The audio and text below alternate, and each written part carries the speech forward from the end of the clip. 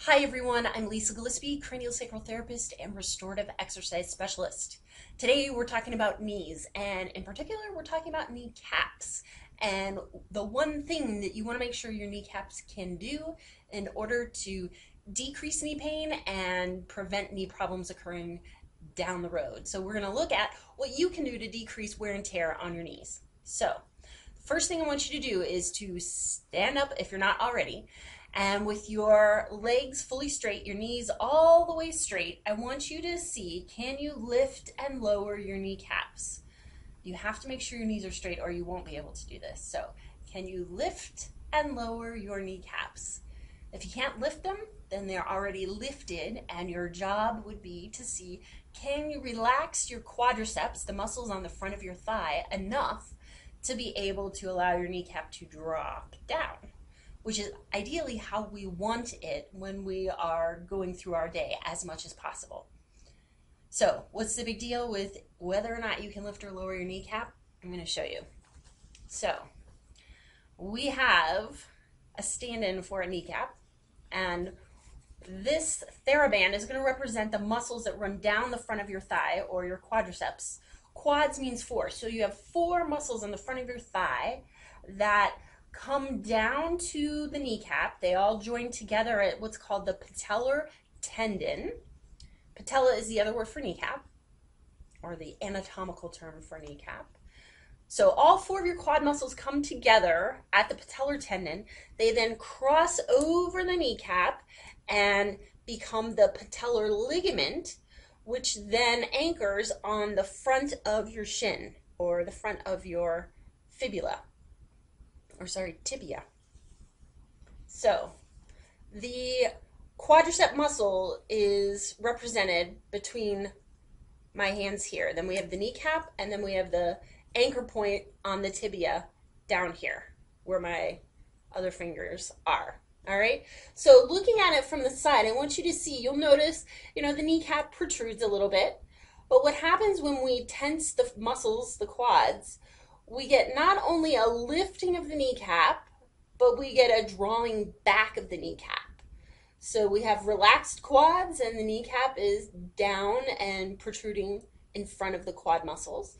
When we tighten those muscles, we not only have a lifting of the kneecap, but we have a drawing back. Now, what's behind the kneecap? Your knee joint. And the back of the kneecap is not what we typically think of as a flat surface. It has a little bit of a point on the back of it. It's kind of a diamond shaped, so to speak. So there's a little bit of a protrusion on the back of that kneecap. So when the kneecap is drawn up and back, that protrusion starts to create friction. Go ahead, take your hands, rub them together, and what do you notice? You get heat. If you kept rubbing, you would start to wear away the skin on your hands, and that's what happens when you've got a kneecap that is compressed back into the knee joint because the quads are constantly on and tight. Then we get this ongoing friction that wears away the knee joint, and specifically the cartilage of the knee joint, faster than the body is able to repair it. We want to minimize this. We want to decrease this as much as possible to be able to preserve your joints for as long as you need them. I mean, it's great that we have the option of getting knee replaced, but I personally believe our original parts are ideal if we can keep them. All right, so what can you do about this? If you notice that you cannot lift and lower your kneecaps, that means you have excessive tension in your quad muscles, which is really the inability or the lack of communication, shall we say, between your brain and that part of your body. Now, that's a pretty significant part of your body that our brain should ideally be communicating with, and if it's not, then let's get that back on track. Two things that you can do. The first is you can do a forward bend.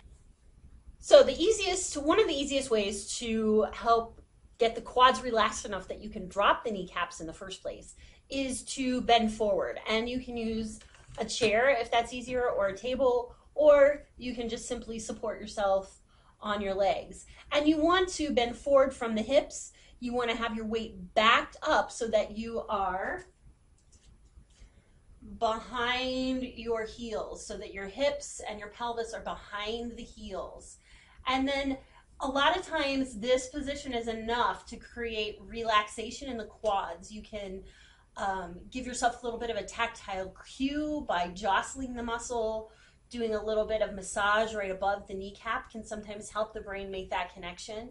And then just play with, can you lift and lower? And you may notice that one side is easier to catch on than the other, or catches on more quickly.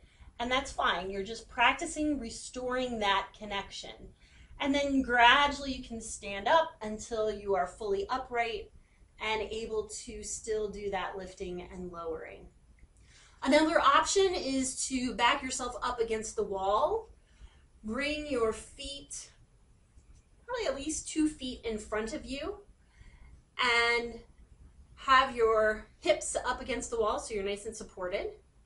And then you're just lifting and lowering. This helps to take the weight out of the equation so that you've got gravity helping to draw the kneecaps down in a place where the quads are able to be relaxed. So when we back our weight up behind the heels, we're less likely to be using these muscles on the front of the thigh to support us when we stand up, which is the habit that we have gotten into that is causing the problem in the first place. So practice this and then gradually walk your feet back until you are able to stand upright and fully lift and lower. So there you have it, 2 ways that you can start practicing learning to relax your quads so that your kneecaps can drop down and you can prevent increased wear and tear on your knee joints, and you can increase the longevity of your knees. Enjoy, and I look forward to hearing about how it goes for you.